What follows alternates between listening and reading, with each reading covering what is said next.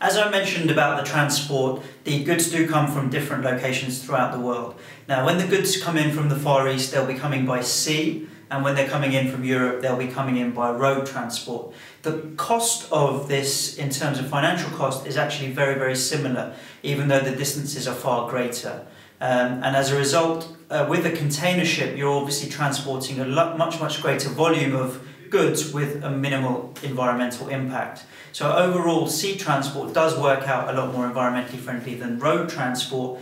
This is counteracted though by the distances that we're travelling from Europe as opposed to the Far East. The one thing that really does come into play with the transportation is the amount of bags that you can fit into one lorry or one 40-foot container.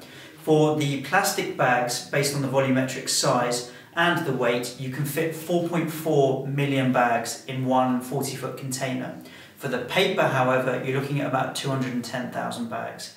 So there's a difference of over 20 times there in the amount of volume of bags that you can hold in one lorry or container.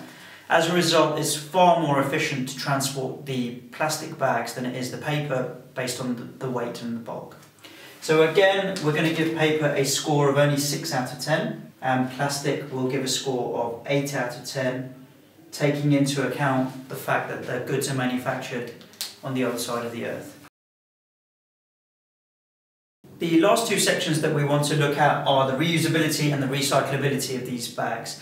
They are quite subjective because it all depends on the people actually using the bags. But to start with the reusability initially, and taking paper for example, it's not as reusable as plastic, as it's not as durable a material. If the bags get wet or they get torn, then that bag is no longer going to be of any use. However, paper bags are ideal for things like composting and using in gardening and other waste that's biodegradable. So as long as you reuse these bags for those sources and you take care of them, then they're quite reusable. Plastic, on the other hand, is a much more durable material. They can cope with getting wet, the bags, and also being stretched. Nowadays, a lot of these bags come with degradable and biodegradable additives, so sometimes you'll find that after 4 or 5 months the plastic bags will start turning into mulch, which means they won't be reusable. However, we'd recommend that you use them for waste or other stuff within that 4 or 5 months, which is normally what happens. So we're going to give both of them a score of 7 out of 10. And now we move on to the recyclability of the two products. Paper is by far and away much more recyclable than plastic. It doesn't require any extra additives, and you can generally put it out with your household recycling, newspapers, etc., and it would become recycled. It's also biodegradable, so if it was left in landfill, which we obviously don't want to happen, but if it was left in landfill, then it would degrade within a period of time. Plastic, on the other hand, is reliant on additives that are becoming more readily available to become truly degradable or biodegradable. A lot of the major supermarkets now are encouraging people to take their old carrier bags back, and we actively do say that you should be doing that. But overall, in this situation, paper is by far and away a 9 out of 10, and plastic is a 6 out of 10. To total up the scores, however, we have for paper 43, and to total up the plastic, we also have a score of 43.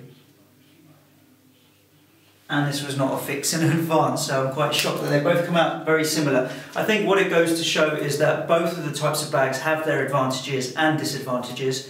The root material for paper and the afterlife of paper are far better for the environment, whereas the manufacturing process and the transportation for plastic is far better for the environment. At Carrier Bag Shop, we do want to help people be as green as possible and get the most out of their packaging. So if you do have any questions, any queries, and you'd like to know how to improve or become more environmentally friendly with the bags that you use, please do give us a call or drop us an email on team@carrierbagshop.co.uk, and we'll be more than happy to talk to you.